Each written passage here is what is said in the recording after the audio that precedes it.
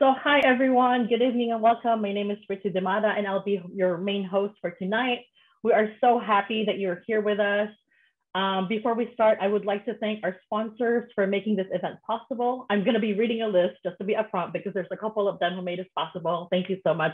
UC Berkeley's Division of Equity and Inclusion, Asian American Research Center, Asian Pacific American Student Development Office, the Cal Alumni Association, the UC Berkeley's Filipinx American Alumni Chapter, UC Riverside Center for Ideas in Society, and of course, UC Davis's Bulosan Center for Filipino Studies. I would also like to thank our moderator and panelists, Dr. Neferti Tadiar, Dr. Nerissa Balce, Dr. Ricky Punzalan, and Dr. Dylan Rodríguez, and they'll all be introducing themselves in a little bit. And of course, to our audience, thank you for joining again. Lastly, I just want to give a huge shout out to the Filipinx community here at UC Berkeley, from undergrads, grad students, faculty, alumni, and staff coming together to organize tonight's event and also the recent Filipinx town hall, community town hall. So thank you.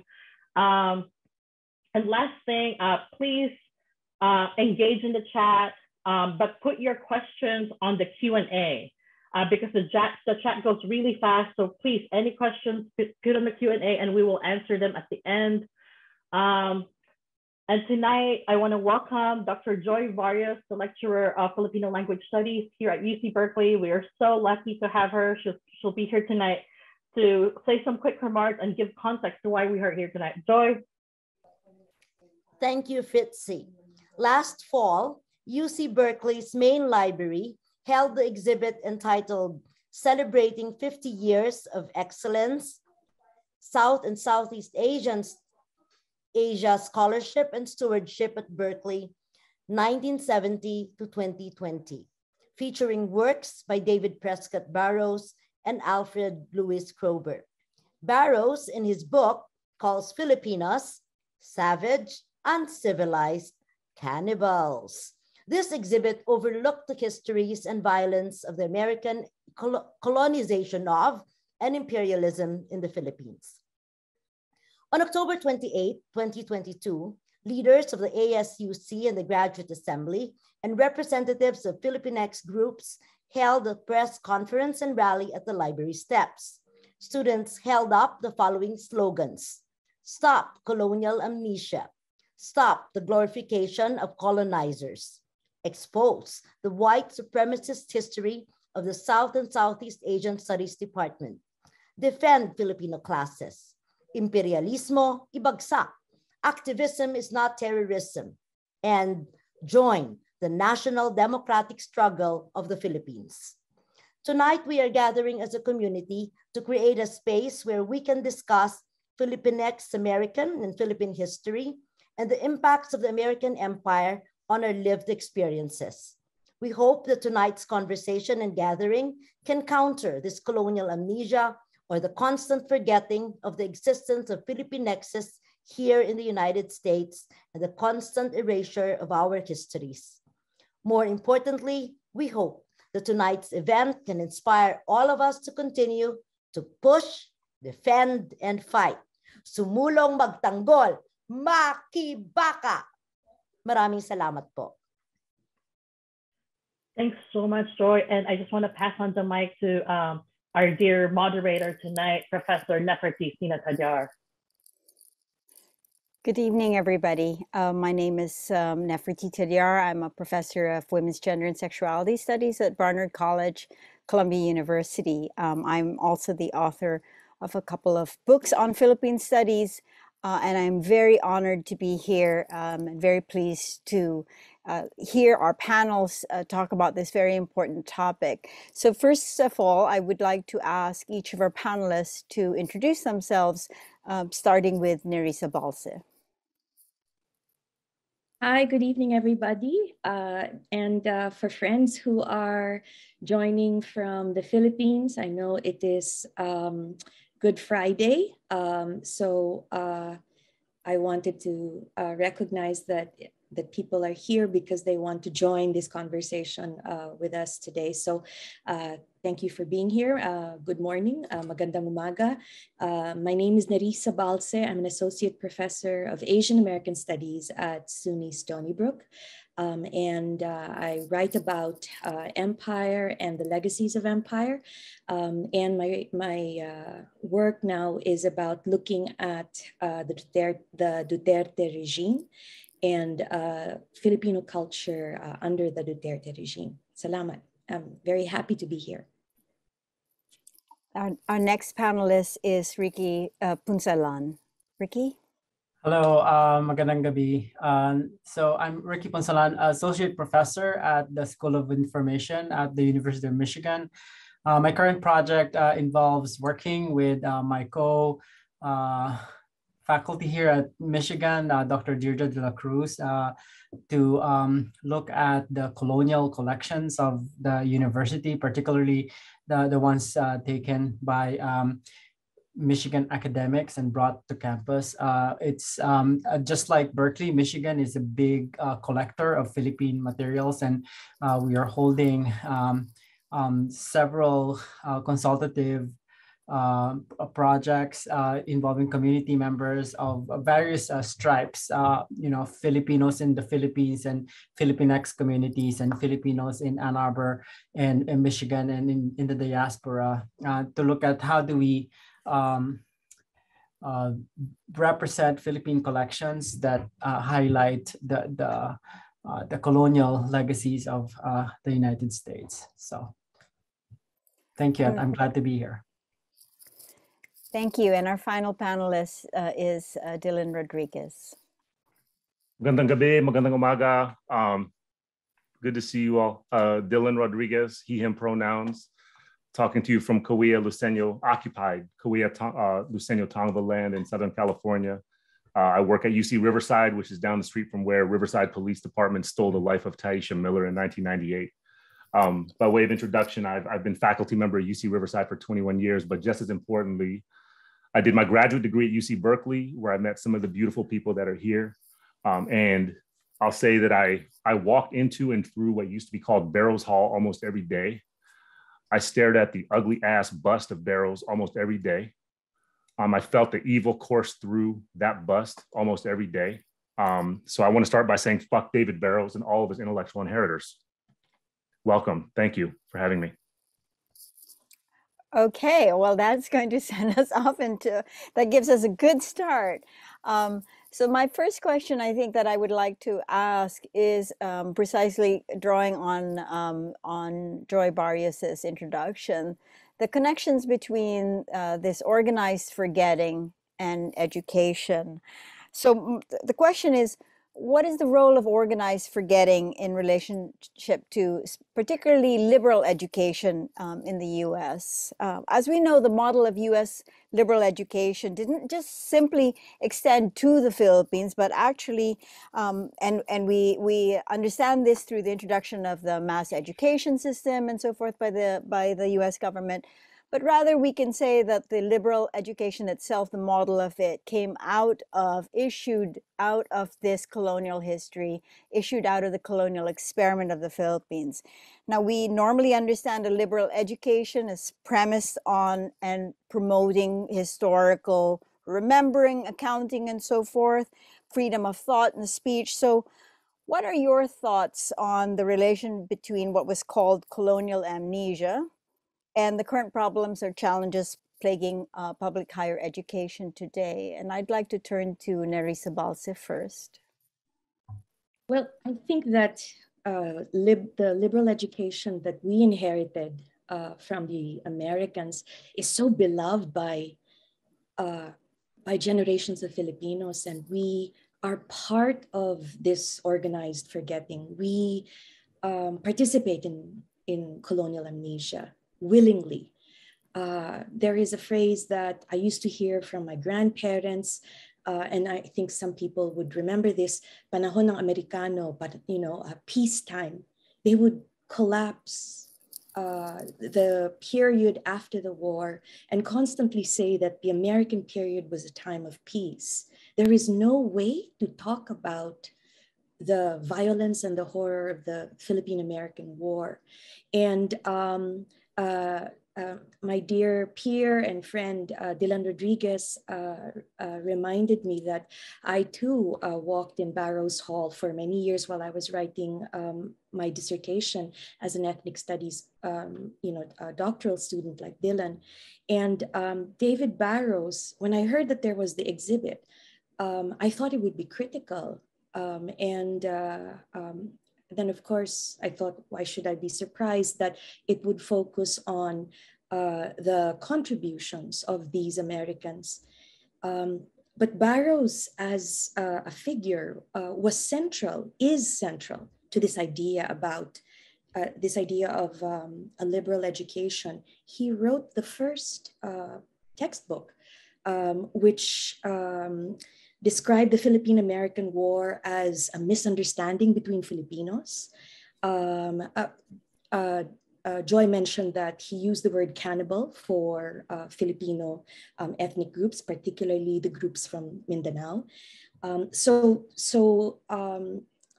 The first teachers, Filipino teachers who had to read Barrows' book as young students were inculcated it was already pressed in their minds about how to think and interpret history under the US rule. And it was always about liberal ideas connected to American democracy. It was connected to the wonderful contributions of the American regime to backward primitive Filipinos. That was how he wrote his book. His book was a very romantic, very Eurocentric, very racist textbook for school children. These school children some of them grew up to be teachers. And they swallowed that whole line, hook, line, and sinker, panahon ng Amerikano, time of peace, time of progress. And so I think that we still have to do much to erase and challenge and destroy this idea of peacetime. Peacetime meaning a time of peace under the Americans.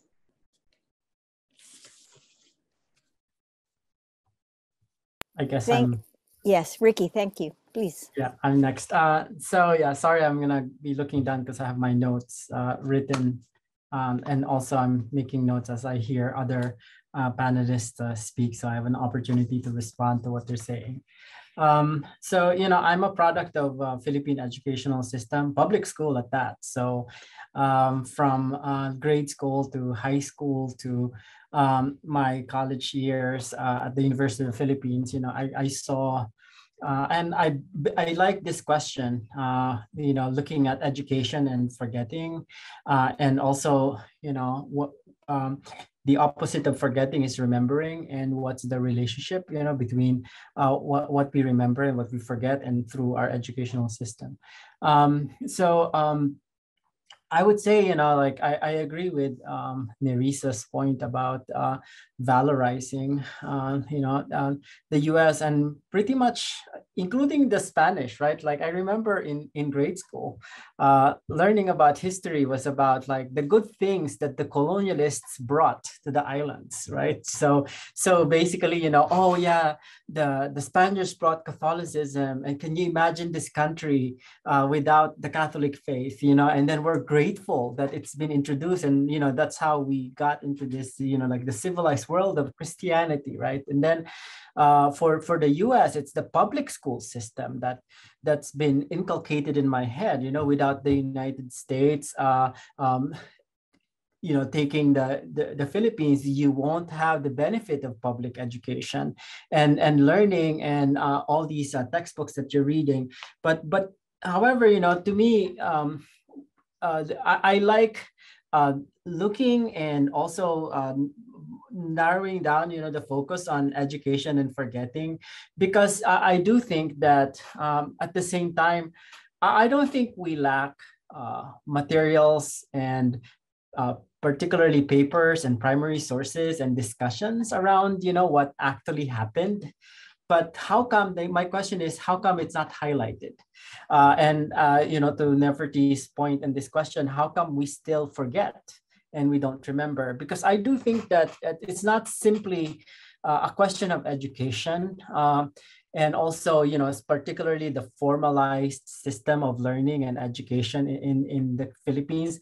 I do think that learning is also a battle of memory or remembering and forgetting. That seems to be sometimes, yes, there's a role for education in all of this, but I think it should go beyond. I think it should go, there is such a thing as, knowledge or accountability, around memory and what we remember and what we learn. Because most of the time, I do think that even with people who went through education in the University of the Philippines, like presumably one of the most liberal spaces in the Philippines, there are still people who are thankful for the U.S. occupation, right? So why is that? Even though they went through this liberal education, I do think it's because we haven't really been successful in the battle for memory and remembrance, and there's no space for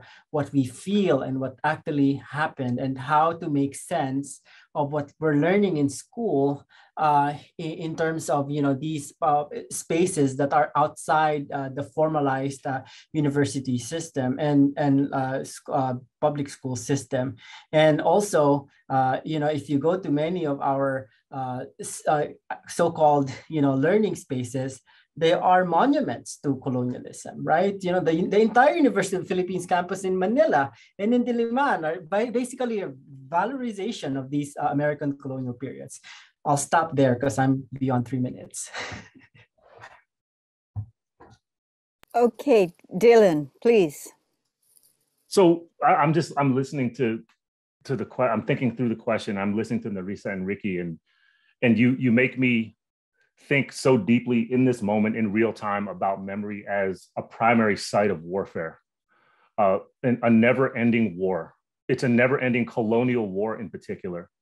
And I don't say that metaphorically. I don't say it with multiple degrees of abstraction. I say it in the most material and abstract way simultaneously. That's what memory does. Memory is central to the way wars are waged.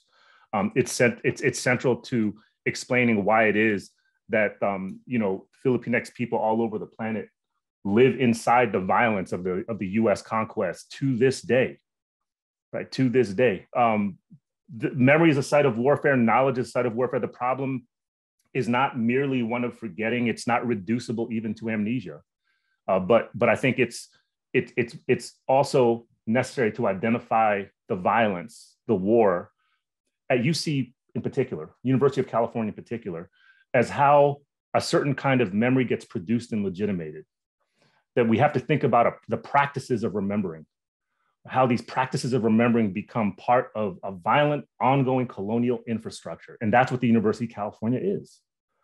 We can never forget that the University of California, from its foundation to the present, has always been an infrastructure of colonial power, from conquest to the present tense. So when we think about memory as a site of war, there are so many examples to draw from, again, in real time. The ongoing right-wing repression of what they call critical race theory, right? Which is really a war on Black studies. It's really a war on gender and sexuality. It's really a war on anything that is, non-normative to the kind of patriarchal, white supremacist and anti-Black curriculum of public schooling. That is an actual war.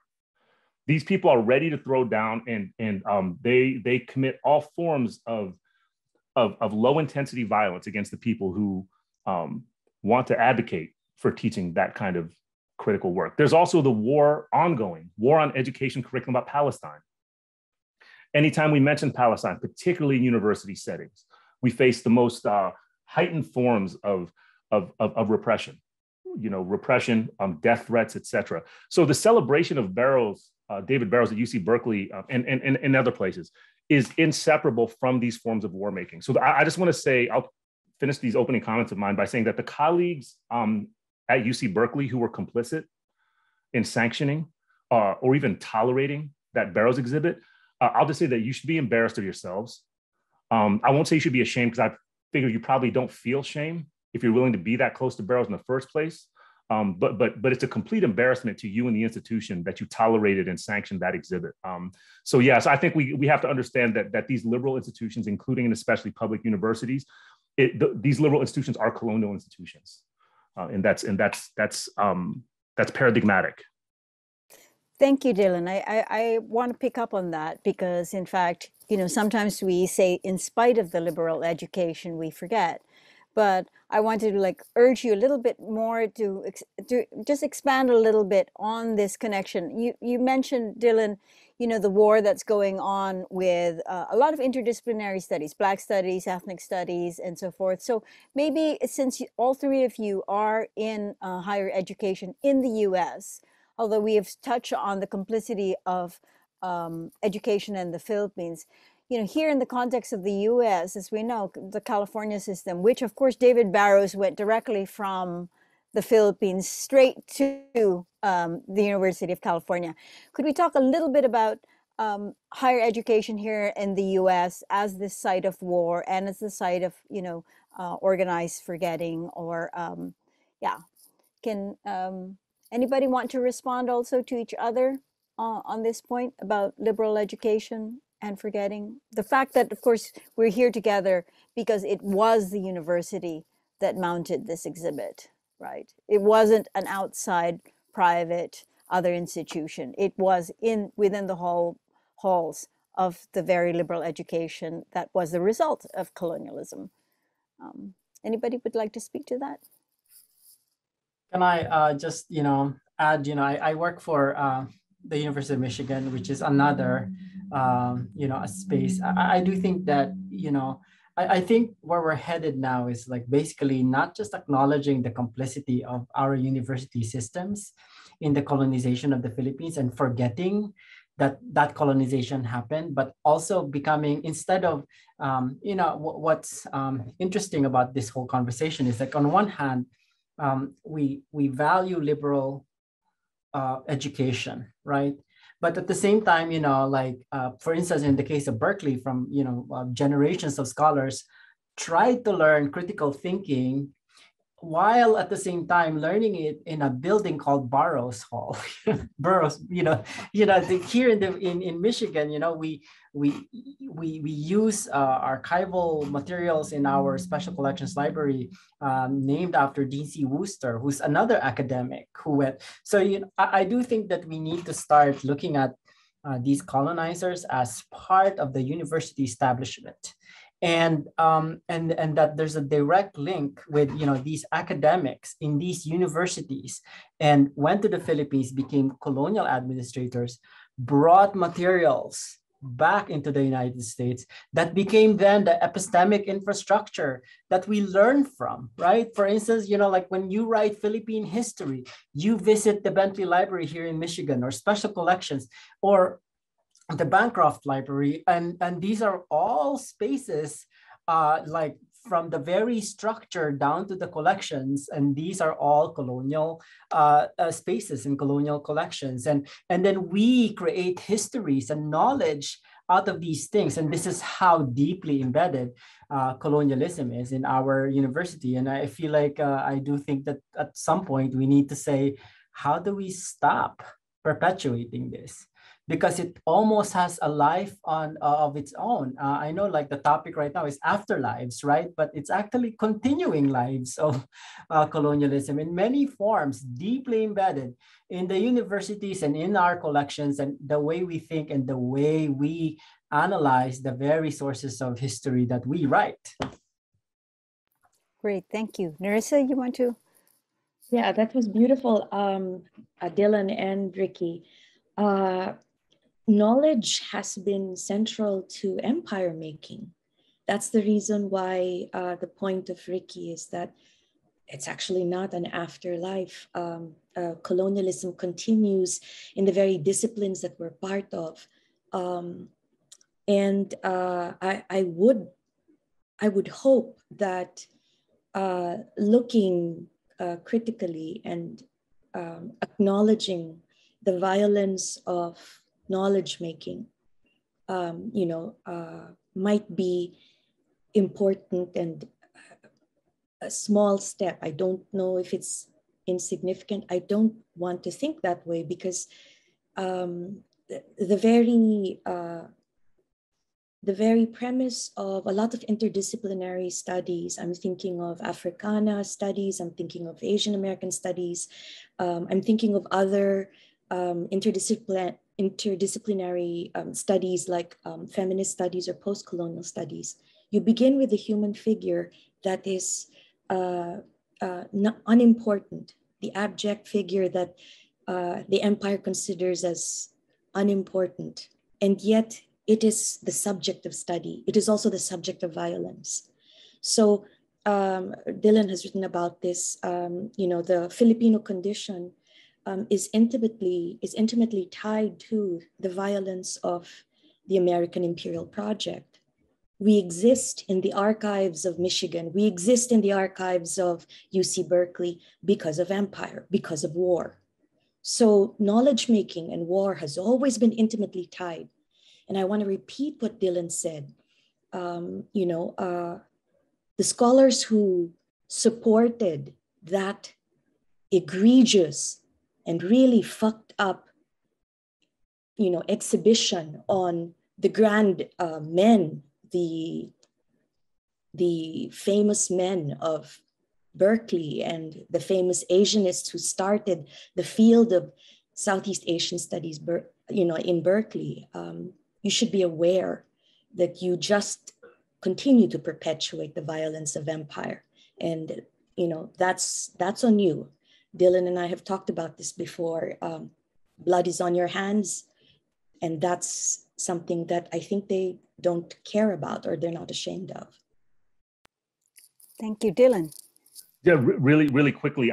First, I want to acknowledge and honor and express gratitude for the fact that we've started this conversation from the premise that the university and University of California, for that matter, the University of Michigan in particular, are colonial sites and engines. I'm just really thrilled that we start from that as a premise, that we don't have to work through proving that here. That they're colonial sites and engines because they are think tanks, they're research centers, they're training grounds for officials, for bureaucrats, for planners, and war makers. I appreciate that premise. I just wanted to add the fact that if we can start from that premise, then we should be even more distressed that university-employed scholars, by and large, have yet to take full responsibility for this fact. That if universities are, in fact, an engine of coloniality, university-employed scholars have yet to take responsibility for this fact in an active present tense way, especially.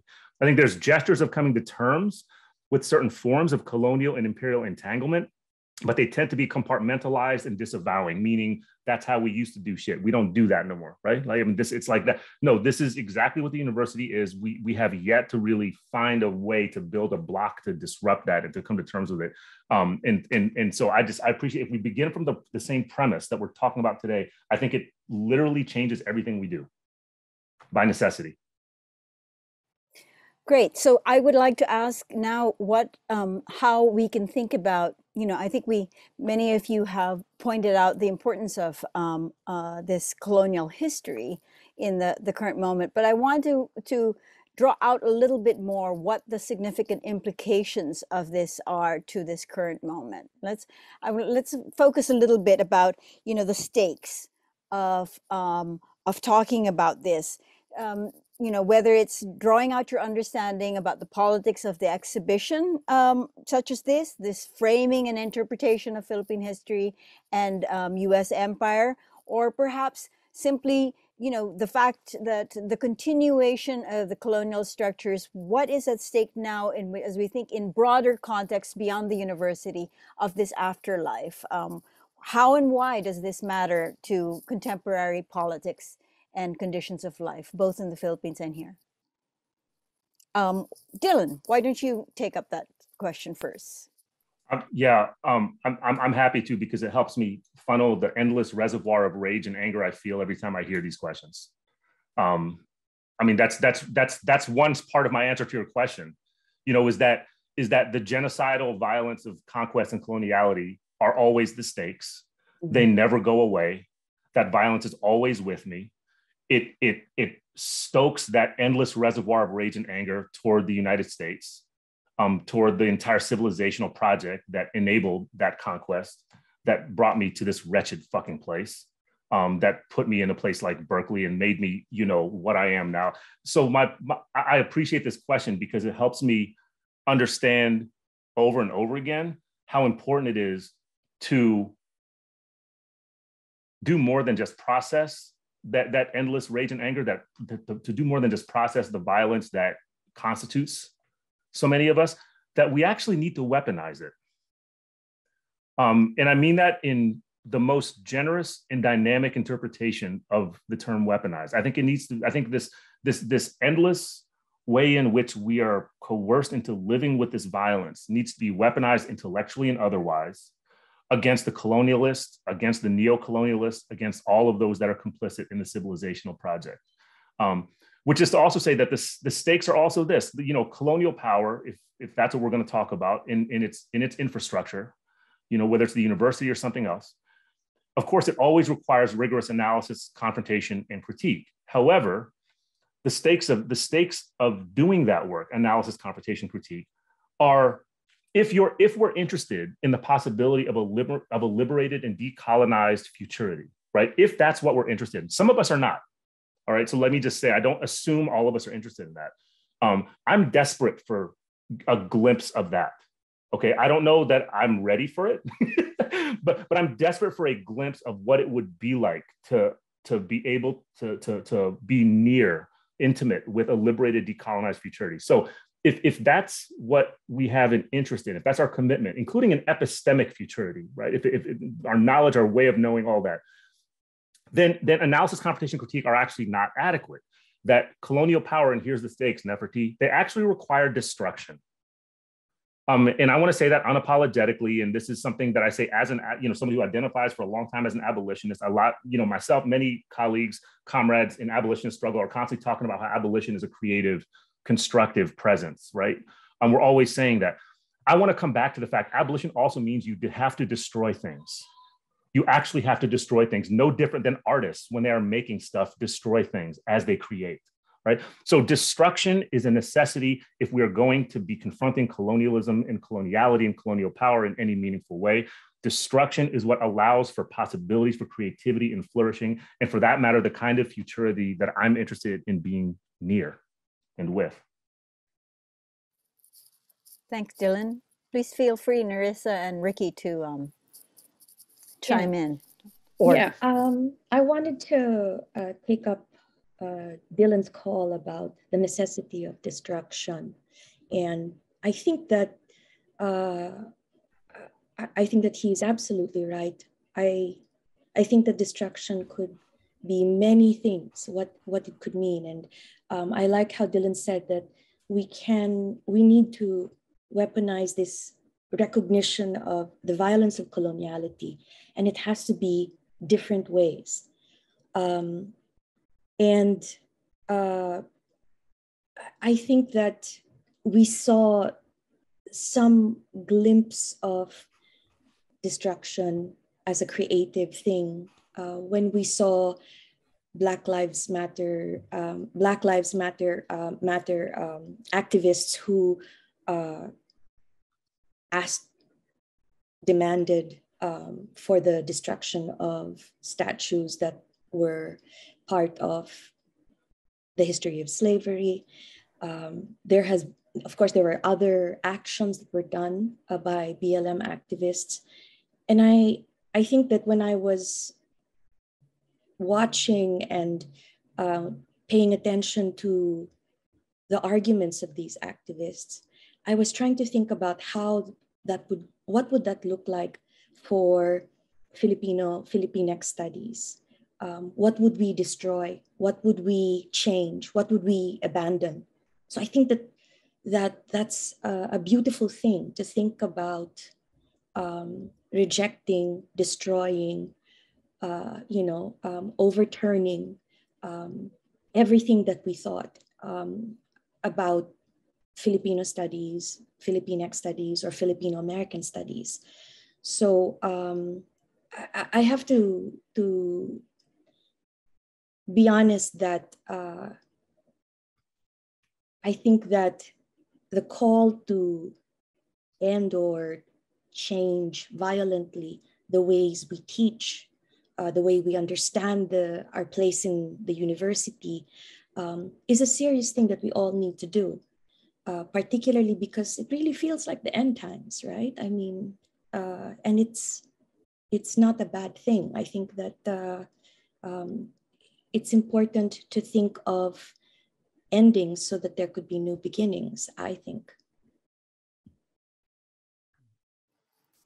Yeah, this conversation reminds me of this book I read last year. It's called Potential History and Learning Imperialism by Ariella Azule. And I do think that, how do we unlearn imperialism? How do we unlearn it, right? Like one of the things you have here is, memory. And all these devices that we created or universities created as a way for us to keep remembering and valorizing and worshiping colonial actors. And perhaps, like for instance, one thing that, I don't know if it's widely known, but Ferdinand Marcos got an honorary Doctor of Laws degree from the University of Michigan in 1966. And it's one of those things where, like, gosh, I'm in a space. I work for a university that not only basically saw the Philippines as a kind of colonial project, it's a University of Michigan project, creating all of these knowledge structures and infrastructure, the legal system and all that in the Philippines, and then bringing collections here, and then furthering the colonial infrastructure by bringing Filipinos here to be educated. I often tell my students, it's almost like I say 100 years ago, this is not possible. Filipinos came here to be civilized, and now I'm a professor and I'm teaching, and I'm, and I do think that part of this is us persisting and thriving in our respective universities and never giving up. I admire Dylan's passion and candor. I wish I have the same kind of, spirit. I'm angry, but as you all know, we all show our anger in different ways. But I often share that frustration and anger. I often go to university spaces and I see, oh my gosh, at these steps, I would remember Marcos was given this kind of honorary degree, and now people are using all these so-called credentials as a way to show to people back home in the Philippines as how great this president was, and all of these things. So I do think that, all of these complicity need to be examined. One way is, I would say, is, this notion of epistemic justice or epistemic injustice. The opposite of it is like, particular people being given their dignity as knowers, as people who witness certain things. And I do think that, in organizing events like this, it puts the spotlight on Filipino scholars as knowers, and our knowledge is actually worth pursuing. And for us to provide, the many paths to basically unlearning imperialism. And because, I do think that that's the task at hand here. How do we unlearn imperialism in the very specific places where actually these imperialistic knowledge are continually being recreated? Thanks, Ricky. In fact, I'm very glad that you brought up the Marcoses, because, of course, we are now facing the same kind of suppression of history as we approach the Philippine elections, as the son of the current, son of the former dictator is now up for president. I think that also in many ways, you've all kind of demonstrated how important the stakes are because of this continuing colonialism and the very concrete effects that we're facing now in the present. So on the one hand, you have this political situation in the Philippines where we can so suppress history and so identify with the orders of power that the possibility of a return of a dictator, right, is so imminent. And at the same time, in the United States, the identification with the colonizers that has led many Filipinos also to support white supremacy and to support Trump and to be on the side of politics. I think there are many implications to draw out here, but I will ask you to just reflect a little further before I ask the final question. Does anybody would like to add a little bit more to this discussion about the stakes of this intervention that we are making now and the unlearning of imperialism and the destruction? And what I hear is, for the possibility that we may flourish in another kind of future. Yeah, I'd like to try and answer this question, Neferti. When the January 6th coup happened, I remember that there was some discussion on social media of a Filipino Trump supporter with a broom Walis. and a walis. Yes, absolutely. And those of us who know that Filipino Americans are always have this horrible record of being closer to the Republican Party and vote Republican. So among Asian American groups, Filipinos are very active in the Republican Party. So it wasn't a surprise that in the coup, there would be a Filipino who would support white supremacy and Trump and all that. But I think that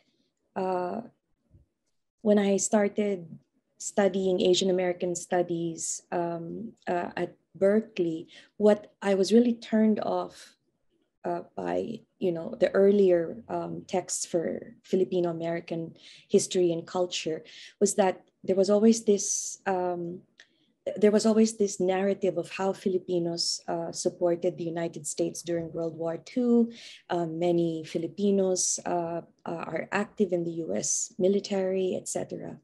And when I was a grad student, I didn't have the language to talk about how that very history, the participation of Filipinos in the US military, that goes back to the empire, that goes back to the creation of the Philippine Constabulary, that goes back to the creation of the police, the Philippine National Police, So, so I wanted to just, and Neferti has done a lot of writing on this about understanding fascism, global fascism, and to understand that the war on drugs, the war on terror.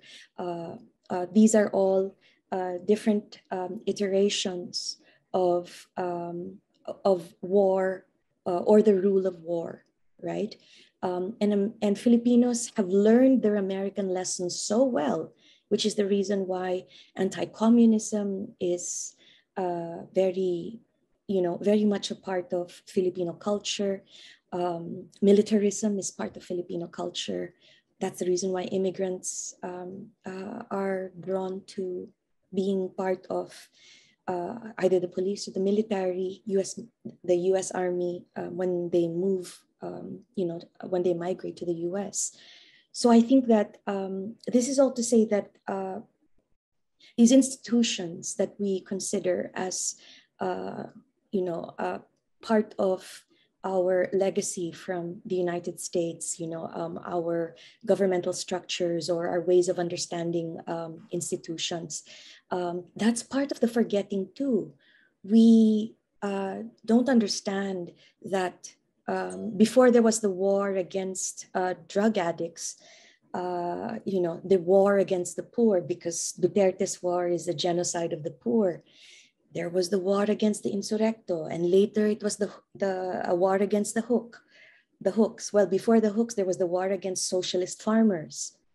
So the enemy of the Philippine state has always been a creation of the American colonial government and later on by Filipino elites. So we have to think about these targets of Philippine state violence, because they are those who are subjected to Philippine state violence, whether in the colonial past or the current time. This is still part of this history of the Philippines as a colony. So that man waving the banig, being part of that white supremacist space of the coup on January 6th, he's a figure that connects to these histories of militarism and Philippine state violence. We participate in that. We willingly do that. Thank you. Dylan, some thoughts? Yeah, it reminds me always that to be engaged in any form of collective work that deals with the stakes that we're talking about, means that everybody who's here, watching and listening and taking this in, regardless of your position in your day job, it requires that we participate in some form of actual abolitionist, decolonization, and or anti-colonial community, collective, struggle, movement, organization, something. And I want to say, to demystify what I mean by that, right? Because sometimes people get an image in their, get a kind of an idea in their head about what it means to be part of these communities. Though being part of struggles for abolition, decolonization, anti-colonialism, and really just liberation can take so many different forms. All I'm urging people to do is find the form that feels good to them. It can, for many folks recently, during this pandemic, this ongoing pandemic, it's meant joining local mutual aid projects, right? As an abolitionist departure from charity and philanthropy project, right? Mutual aid is a whole other kind of liberating praxis that actually gives you a little bit of a peek into the liberated futurity and decolonized futurity that I'm talking about, a little peek. It's not the final be all end all solution, but it gives you a peek. I've been privileged to be invited and to be incited as well by forms of collective study, right? Forms of collective study. People, more and more people, I think, globally are taking the project, the decolonizing, abolitionist, anti-colonial, and liberationist practice of collective study really seriously, especially outside the United States, and thankfully increasingly inside this beast of the United States, right? And the reason, because people are desperate and urgent about building a shared analysis of immediate surrounding conditions, right? Whatever they feel and mean as surrounding conditions. And just to acknowledge some of the stuff that's popping off in chat and Q&A, one of the most immediate projects, that's an ongoing one, which is, I think, more complicated than some of our colleagues and friends want to give it credit for, is that, this requires a decolonization, in some ways, an abolition of Filipino American studies, actually. I would argue, in part because of its foundationally patriotic relationship to the U.S. nation building project, but also because so many of the guiding and paradigmatic assumptions that shape the field, if they're to be decolonized, means the field actually can't exist. And this is not to, it's to say that the epistemic and archival structure of how people in U.S.-based Filipinos come to know themselves through this history, that actually requires a foundational shift, a foundational change. So I think that's, all these things are part of the stakes, but I also wanted to make sure that I just got at, what we call Filipino American studies a little bit. And that's to say that the only people who I let call me Filipino American are my cousins in the Philippines. They just call me a Phil-Ems, and I let them do that. But I would, in the U.S. context, I've never once, I never will call myself a Filipino American, ever. Well, you're getting to my last question, actually, Dylan, because you're providing some concrete ways to think about how we create radical futurity now. So let's stay with this question a little bit. In fact, it's also already in the Q&A. But let me phrase it this way first before we get to the actual Q&A, right? Give us some ways to think about, alternatives for, you've already started, Dylan, so I'm going to, go to Ricky first, but give us some ways that, people, and there, as you mentioned, there are a whole variety of ways that people can participate in creating a radical future now. So do you want to give us some examples or suggestions or thoughts? I love the idea of this collective study because it does make me think, for example, that we often rely on these institutions for the authority to create history. And yet there are so many ways that we could tell this history, create exhibitions ourselves outside of these institutions, and not think that these institutions have the authority to tell our history. But Ricky, please. Yeah, so I'm interpreting this question based on my own area of expertise. I'm a professor of archives and digital curation, and I was like thinking, because I saw this question ahead of time, and I said, okay, what's the radical future? Is it basically burning all the archives and museum artifacts, burning down the what does dismantling white supremacy mean and look like? My take on that is like, the radical path for me is like, acknowledging on one hand that the archival materials we have, the educational infrastructures that we have are all colonial, and that the knowledge we build out of these materials, will present particular logics, colonial logics, and it's there. On one hand, that's there, but on the other hand, we need these sources, these evidence, right, as a way to show the world that this actually happened. This is what's frustrating for me in this country. You go to any archival repository, look at the Philippine materials, you will see, you don't even have to invent, you just have to open your eyes. You don't even have to do any, like super, like deep, against the grain reading, or just open your eyes, look at the photo, you'll see the different human rights violation and abuse that Filipinos got, right? And yet there's not enough conversation. No one is, I don't think people are brought to justice. And one interpretation I have here is like, well, can we, following Dylan's point about, warfare and battlefields, can we look at the archive as one of the areas, right? Like for me, what I'm doing here in Michigan is actually doing the hard work of collaborating with people in charge of these collections, doing reparative description, acknowledging that, we should not honor the people who collected these materials, but the people that are represented in these collections. Sometimes the radical act is the most simple, like meaning fix the metadata, correct the catalog, fix the provenance of these collections. And I do think that, sometimes we think that the radical act is something that's beyond our reach, but actually for me, it's something, to me, the most radical thing that I've done in the past 2 years during the pandemic is to go back to the University of Michigan and say, the university is complicit to Philippine colonization. The materials we have here are evidence of that. What are we doing? Give us, the resources and give us space to work on this. And they did. And I do think that's, a kind of victory. But we need more of that. It's not happening enough. And I do think, I'm challenging my colleagues in Berkeley, just do it. Start doing it. Do the radical act. Nerissa, the last word before we turn to Q&A. And I know Ricky as an archivist and how he has this very, very critical approach to reading.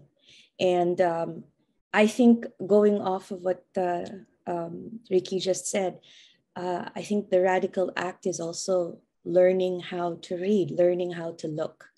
So I'm really angry at how there are some art historians or art study scholars or photography scholars, some cultural studies scholars who say that you should be suspicious of a text, you shouldn't,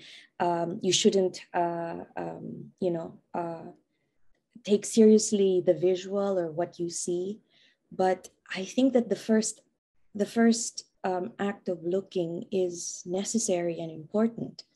I echo what Ricky said. I don't believe in burning the archives. I believe in letting the archives be accessible to everybody. Look at the horror. Look at our history. This is our legacy. This is our dark patrimony. We own those artifacts in Michigan, in Berkeley, in the University of Chicago. We can make an entire list of all the American colonial officials who were presidents or educators in their universities after their Philippine stint, their Philippine years, and they moved back to the US and they became Philippine experts. We should look at these images and texts because that's how we can dismantle. I believe reading and engaging with these violent materials is part of the first step in decolonizing the archives. Thank you so much. I want to make some space for the people in the audience and the questions they've brought. And I might just, Fritzi, should I just go ahead and read? I'm seeing them right now. Yeah, go ahead. Okay, so this is a question from Ellen Ray Cachola. How do you deal with working class and migrant Filipinos who are intimately tied to settler colonial industries in the Philippines and abroad for livelihood and material survival? How can we understand their positionality and agency, not as those Filipinos who are not with us and should be destroyed, but as Filipino peoples who have a particular insight that we should consider about how imperialism unresolved evolves into settler colonial dependencies? Who would like to take a stab at that? Hard. That's a hard question, and that is a real question because these are our members of our communities. These are the migrant workers who might not be in the spaces that we're in because they are working class. Their desire to survive the conditions of their lives unfortunately demands that they willingly join or become part of the US Army, right? In the Philippines, to survive or to escape poverty, you become a cop, you join the Philippine National Police. I think that understanding class and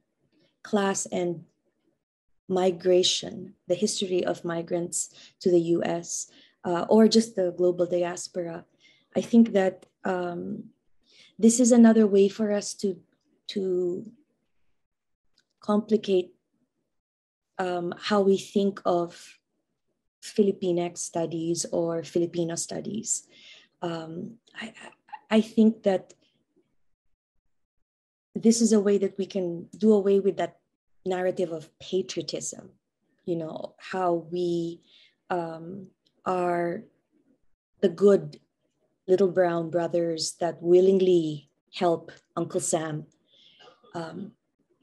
We are forced to be part of Uncle Sam's military-industrial complex because of the conditions in the Philippines. We are forced to become part of Philippine state violence because of the conditions in the Philippines, you know? So I think that there has to be a recognition of the difficult lives of migrant workers, what they're forced to do. And then maybe we start there rather than thinking of patriotism and a willingness to just to become Republicans or become cops, you know, something like that. Thanks, Nerissa. Can I think about the question just a little bit too? Yeah, please. So I want to play with the question a little bit. while also honoring the spirit of the question, which is to say that I think most of the people that that I know, most of the people in the Filipinx diaspora, you know, if we want to call it that, that I know, probably most people here are probably intimately tied to settler colonial industries. I mean, we started with that, right? I'm saying across class positions, okay? So I'm saying across class positions, this is the thing we have to fuck around with, okay? Because there's this notion that to be tied to settler colonial industries means that one is in the positions of being in the most grinding working class or even kind of proletariat lumpen positions, which is often the case. But what I think happens in those narratives is it lets people who inhabit other class positions off the hook, which is to say that those of us who have day jobs at places like University of California, University of Michigan, and elsewhere, probably a lot of the folks that are on this call that are listening to us now talk right now, are also intimately tied to settler colonial structures, industrial and otherwise. So I think we need to deal with that simultaneously with this question of the class position and the antagonisms that come with the class position. Okay, that gets to the other point, which is many of us, I think, within our own immediate and extended, blood and and extra blood families, can say that we have family members who represent some cross section of these class positions across the globe. Okay, so how do we deal with the antagonisms that come when we get together, at Pasco or whatever, and people start talking, right? Well, you fucking fight. You fight with each other, right? Like we fight with each other. We start yelling at each other and arguing with each other. So like in the spirit of this question, I want to say that is actually what all of us need to be doing. We need to be fighting and we need to be debating. We need to be arguing with each other because we can't let bullshit go by because lives are at stake, man. Like it's not just some ideological. It's not merely an ideological argument, right? It's an ideological argument. That's tied to the most immediate forms of political and material asymmetry that make people suffer. Okay, so I can't wait to see my favorite Tita Chai. I hope she reads this. I hope she sees this video. My favorite Tita Chai, right? Who my cousin Chari tells me is a pro Duterte supporter, right? Because she wants to clean up the streets and all that shit, right? I can't wait to get together with her so we can start yelling at each other. Because I think she'll kind of respect me. I think she'll kind of listen to me while we're yelling at each other. But we have to fight this out, right? I can't live with Tita Chai believing that. I can't do it. I just can't do it. So in that sense, I think the analytical insight, needs to be, I think it needs to be tethered to a narrative storytelling project, which is what I think is missing, right? Like, these reactionaries all have really good stories to tell from QAnon forward, and people buy into that shit and run with it, right? They go with that and they make all kinds of things happen based on those stories. I think we need to tell better stories, right? I need to tell better stories. I think we need to develop factual fictions that make sense, that resonate, and are also unapologetically radical in the sense that they get at the roots of these problems. And the last point I'll make is that many people, including me, who inhabit class positions that are relatively privileged on the planet, we oftentimes make the mistake of presuming that people who are in class oppressed positions are somehow automatically reactionary and hostile to analytical and rigorous thinking, right? Huge mistake. And the reason I say that is because once Tita Chai and I start yelling at each other, what I can guarantee you will happen is that she's going to start saying shit that is actually, if it's not abolitionist and anti-colonial, it's proto-abolitionist and proto-anti-colonial, because she wants liberation in some way. We just have like a severe difference in how we understand getting at that point, right? And we probably have to argue with each other over what freedom also means, okay? But she's going to say some shit that's going to actually be abolitionist and anti-colonial, and my job is to tell her that. It's like, see, you're not this Duterte piece of shit that I thought you were. You're actually on my side, and here's why, right? So I think some rigor in how we fight is also what some of us have skill sets to bring. And I think we need to gift that and socialize that, as well as weaponize it.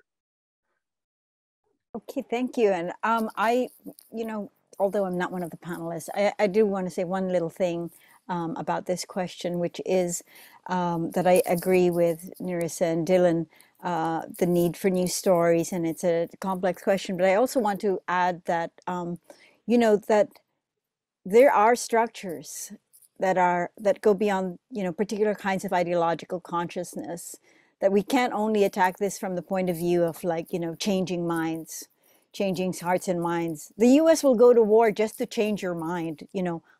There's a lot of material force behind the changing of minds. So we do want to think about those structures within which people are forced to live. But the second thing I want to say also, which is in keeping with what Dylan just said, is that what people do for survival isn't only capitulation, that they bring with them, and our people have many instances of certain kinds of affective, cognitive, social forms of intelligence and aspiration that perhaps get subsumed underneath all of these ideologies of empire and identification. But they are there, and it's up to us also to recognize our strengths and to parse out the socialities of survival that people have. And that's something that I would like to put on the table. But let me ask the second question here, which is about precisely imagining a new future. And here I'm going to collapse two questions because they are about the university. Actually, the last three questions are about the university. One question by Sunita Mukhi is, please help us imagine a new future of Filipino American Studies. Paint us a picture, who shall speak, represent Filipino history. That's one question about education. And the second one is about suggestions for decolonized educational strategies for those in the STEM fields in higher education. So on the one hand, Phil-Am studies, Filipino studies, Philippine studies. No one's actually talking about area studies, Southeast Asian studies, right? And then STEM fields where many folks are also in. And then there's a more specific question about what should UC Berkeley do? So I'll save that to the end, but can any of you address Filipino American Studies or decolonizing STEM fields? I'm happy to get started on this real quick. And this is my way of propping up. It sort of is an answer mostly to the first question, but maybe it's related to the other two as well. I was very privileged recently to be invited into conversation with the first full-fledged devoted abolitionist organization that's Philippines-based that I know of, called Abolición. I'm going to put the links in the chat in just a second. But I think about groups like this, who are actively undertaking the work of carceral police abolition in the Philippine context, who are reading and studying deeply, who are working with, who are trying to work in some kind of responsibility and relationship with the Black radical abolitionist tradition, which is something that I spent time talking to them about, and is dead serious about making direct interventions on every level of politics, from municipal to national and beyond, and wants to build movement by way of global support for their work as Philippine-based abolitionists. So when I think about that first question about this futurity, right? This futurity around study. I was called the futurity around Philippine study. Okay. In my view, the one of the best examples of the type of collective that could represent one of the trajectories for Philippine study, right? And I'm echoing the notion of Black study that's as old as Black studies itself, right? If we're going to start to think about Philippine study, then I think about groups and organizations like Abolición, because they're organizers, they're thinkers, they're building curricula, they're writing essays, they're doing all kinds of shit. I will put the links, or they've got a bunch of videos. I'll put 3 links in the chat so you all can check it out yourselves, but wait until after we're all done talking. I'll just say that for as long as we, I do think we should front and center the idea that whatever version of the work we do, it has to be about dismantling white supremacy.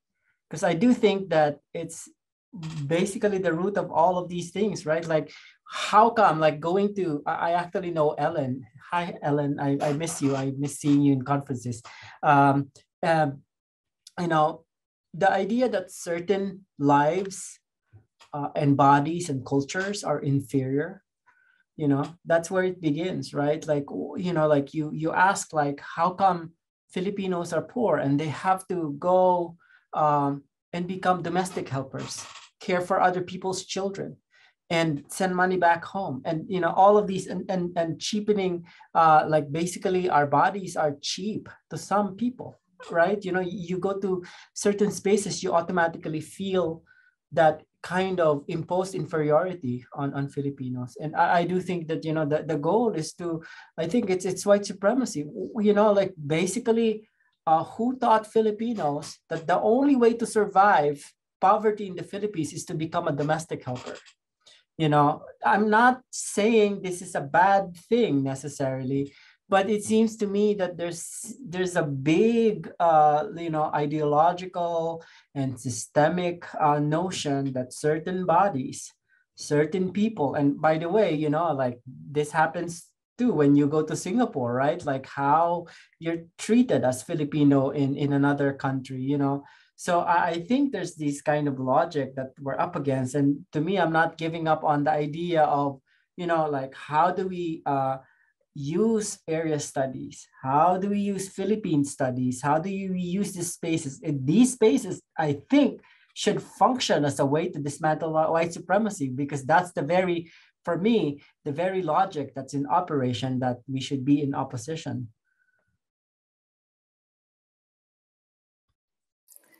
Thanks. Okay. Okay, Nerissa? Yeah, I wanted to mention that the new future that Sunita Mukhi was asking. Hi, Sunita. We're very good friends. Sunita Mukhi was asking about what the future would look like for Filipino studies, Filipinx studies. I think it's beginning now because when I started as a graduate student, I remember this story. I say this all the time when I'm with other Asian Americanists and Filipino studies scholars. There was an undergrad who told me that sumalangit nawa, rest in peace, Ronald Takaki once said that 1898 has nothing to do with Filipino immigrant history. And I didn't believe that, because of course he wrote a book on the 19th century. I didn't think that that was true. But whether Takaki said that or not, I know that, as Dylan will attest, there are scholars, there are community members who think that a discussion of empire is not necessary or important in understanding Filipino migration history. So I think the future is here. I think it is beginning.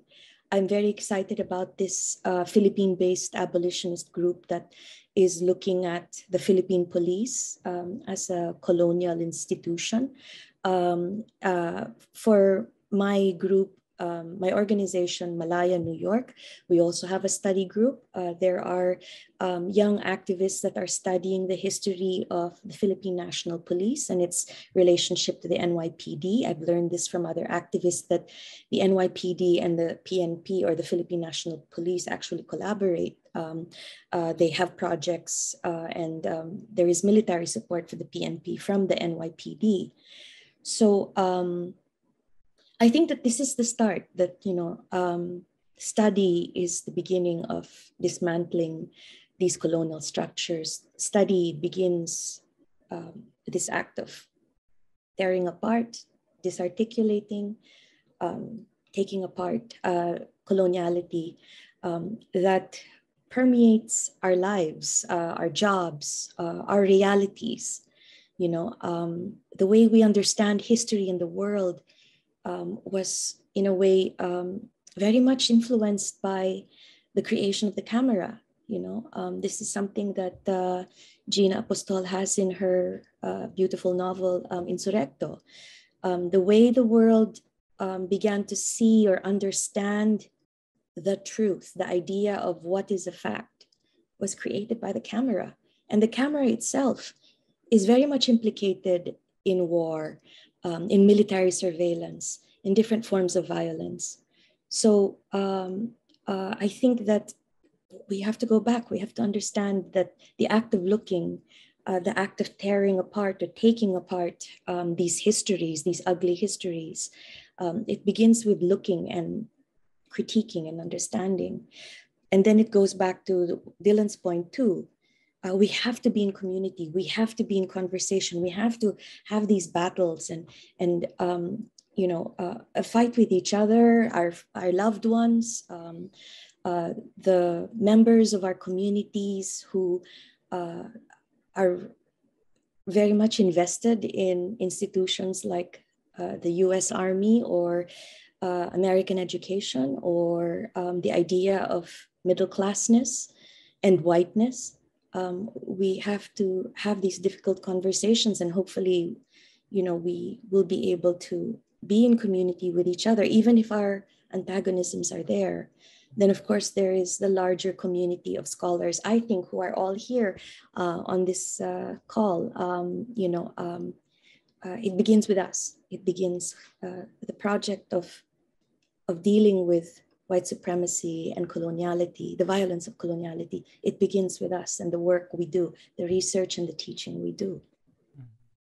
Yes, so can I just say something about the STEM education? Because I do think, it's actually very important that we acknowledge that question. Yes. It's a struggle. Like in my own work here in Michigan, for instance, often you talk to some people in the sciences, and even in the collecting in the sciences, for instance, people who collect snails and ferns and all of these life forms that are in museums in this university. And then you go and you say, we need to decolonize this. And then they start saying, well, we got these legally. We are following certain scientific procedures. And then you say, well, how did you start collecting things? What made it possible for you to even collect that and name that and be part of the collection university? It's colonialism. And I think that's the hook, right? That there's no neutral scientific work. What got us into deep social problems right now is social media, right? The Duterte administration was made possible by Facebook.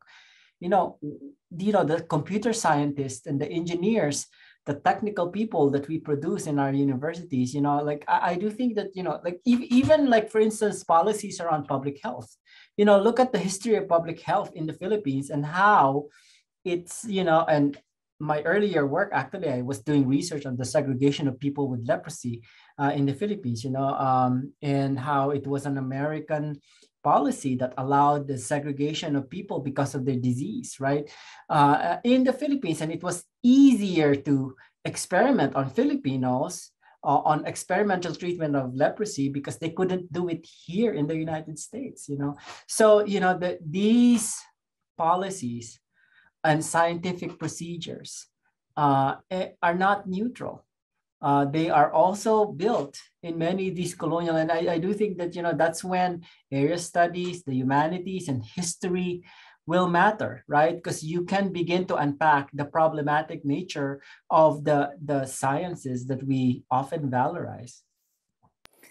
Thank you, Ricky, for addressing the STEM question and the politics of the sciences and scientific knowledge production. In fact, the only thing I would add to that is that the part of the politics of certain kinds of sciences is to diminish the epistemologies of indigenous and native peoples, our own epistemologies and our own ways of knowing, and to consider these inferior. And I think there's a lot of native science studies and feminist science studies are showing us the forms of epistemology that we are actually ignoring because we assume them to be inferior to science, and science itself is actually extracting and drawing on those very forms of knowledge production of natives, and that has been the history of science.